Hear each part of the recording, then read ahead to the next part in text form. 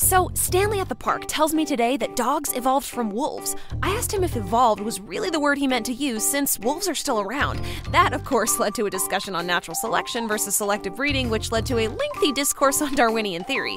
Then, something magical happened. Stan's pet parent breaks out the Redbarn Bully Slices. Stan gets vanilla and I get French toast, but they come in original and peanut butter flavors too. Stan also thinks that wolverines are little wolves, so